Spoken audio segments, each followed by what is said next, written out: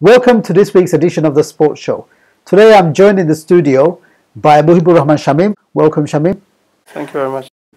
The 41-year-old recently returned triumphant from Poland, where he struck gold in 11 categories, returning with 11 certificates and 11 gold trophies. This included success in the categories of the single sticks, double sticks, the paddy sticks and knife combat. Mohibur attended a tournament which was also represented by 15 other different nations. He was an independent representative of Great Britain. Thank you for joining us. Thank you very much. How does it feel to be a world champion? I feel so proud and I'm really happy. On this age I just made it myself, world championship fight. The 15 countries they represent. When the people they watching me, I feel so embarrassed, not embarrassed, so proud, people. I make friends also there over there. So they love me, they get to know them. So that's why I go for a world championship. Meeting people, get to know one another. Wonderful. Did you have did you have anybody there that you knew, or were they all strangers? They're not strangers. They're really friendly. They're really friendly to me. So I was staying in the hotel, but I didn't pay for my food or nothing. They pay for my food, everything for me. What does it mean to you and your family to become a world champion? This is not the first time that you become a world champion or a champion, have you? Second time that's my world champion. Okay, when was the first, Shamim? 2014 and 2015 was European Championship, and now end of the 2015 I done another world championship. If I'm correct, was it in July you won the European Championship? Yeah, that's right, yes. Did you train during Ramadan? I trained in the Ramadan. How did that affect you? It doesn't affect me nothing actually. I enjoy myself because I'm waiting for a break my fasting time. Training like a 4 hours training without no water or nothing. I feel thirsty, but I'm okay because during the night I've been drinking a lot of water, so I'm okay. So I find it easy. The reason why I ask you is, obviously in every single sport there's a little bit of controversy where it's felt by managers and coaches and those who feel they know the human body better than other people. They argue that people who are fasting, their performance levels drop, whether it's in football, cricket or any other sports. I myself, as you know, have been running the British 10K for the last 3 years during Ramadan, no problems. So you haven't faced any problems either? I never face a problem because I'm used to this, because I train my body like this to be used to. During the Ramadan time, people, they sleep and read Quran, everything, because I do same things, but I train. So that's why my body is used to. Do you change your timetable slightly? Do you keep your training at the end of the day or after you break your fast, or you stick to a normal routine? I can train anytime I want because for me it doesn't matter to me. I can train after when I'm fasting or before I break my fast. I train really hard because as soon as I break my fast, I can eat a lot or I can drink a lot of water. So that's why I just keep on training. Before it was Taraweeh. After the Taraweeh, I train also because of my whole day going to be really nice. That's very impressive. For the benefit of the viewers, Taraweeh, which he just mentioned here, is a late night Ramadan prayers. It's a lengthy prayer at the end of the fasting day, and it takes place for the duration of the month of Ramadan as well. And Shamim actually trains after that. So well done on that. Now, talk to me about Doce, which is the discipline that you've adopted for your martial arts. Doce, when I started doing martial art, because I'm a martial artist since 1990. Before 1990, when I used to go to school, so I used to do a little bit of a sport. My teacher used to teach me in a school. So I get interesting with this martial arts. So I used to watch a lot of movies like Bruce Lee's, Muhammad Ali, Prince Nassim, boxing. So I used to enjoy myself. What did you like about Bruce Lee? Bruce Lee, because he's amazing. His footworks. He's like a star. So every move he do like a knife, sticks. We do same stuff like a Bruce Lee do. So Bruce Lee do Jeet Kune Do, has to do a Jeet Kune Do also. Okay. So Bruce Lee used to do a lot of martial art. That's why Bruce Lee said, take everything and make a master of everything. It's not master of nothing, but he can be a master of something. So I take all of them out, and I make one is master, Doce Paris, because I'm going to make a master of that. I can see a end of the Doce Paris, be a master of the Doce Paris. So I know where am I ending. And when did you start martial arts? When did you take it up seriously? 1990, I take it seriously. Then I dropped, and again I work in, and I didn't continue not training. Again, 1993, 1994, I'll be serious, dedicated. I want to. 1991 in this country, I was in silver medal in Thai boxing. Okay. And this is a national championship? That was a national championship. Then slowly, I was going to the martial art. Like when I met in the Doce Philippine people, and I said, this is for me. So you've traveled to the Philippines? Yeah, I traveled to the Philippines also. Okay. How did you find that as an experience? Yeah, it's a nice. I met a masters like in Cebu City. It's a good masters, world grand masters. They are lawyers. Okay. So I find they nice people. They train me whole day. You know, doing sticks, knife, all this Abai style they do. And also they do like a mana empty hand and boxing, Philippine boxing, and also they do sparring. They like stick, you do sparring like a whole day long. Sure. You do whole day long. You sparring when you sparring with the sticks. All day, yeah, just like the films. Yeah, all like day. the films. Yeah, whole day. Because if I'm going for a training and not for anything else. So I'm just training, just building myself, become a good fighter, good discipline, and a good person.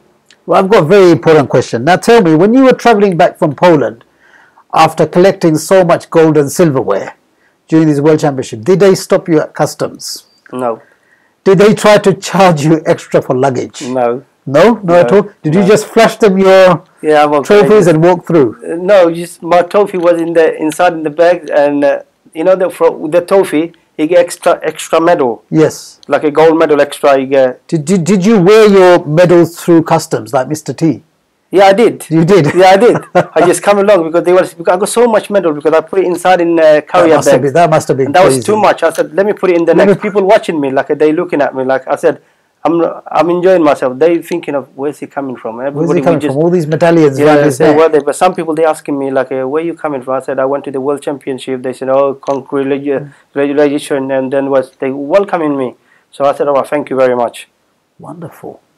Now, as a lad growing up in the East End of London, you've grown up here and you spent your whole life in the East End of London. Do you think being involved in martial arts has kept you away from trouble? Yes, I find it by myself because let me give you an example of myself. As soon as I learned the martial art, I see a lot of aggressive. As soon as you go outside in the state, you met different kind of people. They got different mentality, so that they have. So they try to approach you. So you just walked away, nothing is there. Because you learn martial art, discipline, right. Good person. He said it's not worth it, just walked away from the martial art. You keep away from the trouble. You're not going to go involved in the trouble. You're not going to fight with anybody. So if I was to live on air now, square up to you and push you around, your first reaction would be to avoid me? No, if you come into pushing me, I just move. And you just be there, so I'm just walking away. I'm just going to go walk away from you. Right, that's very good to hear. It's very reassuring actually. Right. You teach martial arts weekly at a local school? Yes. Okay. Where does that take place? Every Tuesday, Brady Arts Center, 6 to 8. So I teach sticks fight, knife combat, and also double sticks. And also we got forms in Philippines. Different martial art, they say they got kata. In a karate, they say kata. Taekwondo, they say forms. We call like a Philippine forms. That's why we go advanced. So if I just translate to the forms, how they do forms, if I just keep my hand there, and somebody coming to me, and I can do like a judo, you know, they like a jiu-jitsu they do, I can make that move, the same move I can do it. I totally get what he's saying, by the way. Because it's same category actually, because I'm studying martial artists, because it's martial art, it's same technique. If I'm just sitting down like this, and somebody coming to, or just lock me on that move, I can get out from this move, and I can do something else. They will be shocked because this is my passion, and I can't even say that's my hobby. It used to be my hobby. Now it's becoming my passion and legacy. Leave the legacy behind, so I can give it to the people knowledge they want to come. If you or your children, boys or girls, would like to be trained by a world and European champion, we've included Shamim's contact details at the bottom of the screen. Please feel free to contact him. To talk about the classes and also to join if you wish to do so. Now Shamim, who were you trained by? Do you have any notable teachers that you want to mention? That was first when I started boxing. Yes. That was St. George's in Shadwell, used to be called. We used to pay these days 20p for a boxing. 20p for a box. We just pay. We don't have to pay 20p. If you pay there for a club, he's going to be happy because he's buying tools, gloves, everything. Yes. We used to call him like a Billy, like a Billy. We used to call him Billy. So he used to train us. He's got a club in a Poplar, in a boxing club. He opened the club in a. He's a trainer. He's an old man, but he used to be a good trainer in a boxing. Anybody else? I got another trainer after when I finished my GCSE, going to the Bournemouth, stayed with my sister in Bournemouth. That was 1990.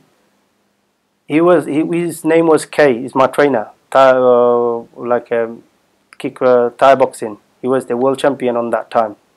So he used to see me like walking around to the street, going my brother-in-law restaurant eating. He said, "Oh, IQ boy, I needed to come to my club, because I can teach you something." I said, "What do you want to teach me?" He said, "Fight." I said, No, I'm scared of fight. I don't want to fight." He said, "No, just come along and see." When I went to the club, I saw boys, girls, everyone, the English people, like, there is no Asian people when I went to the Bournemouth. Only restaurant worker I saw. I'm the only youngsters from East London. And I saw everybody like training. When I started training with them, the condition they make, it's like a rock. And I said, "Don't hit me harder and nothing." When I start training with them, amazing. With the sparring, with the ring, everything. With the first day, they put me to the sparring. Because I can do a boxing, but I can't even do a kicking.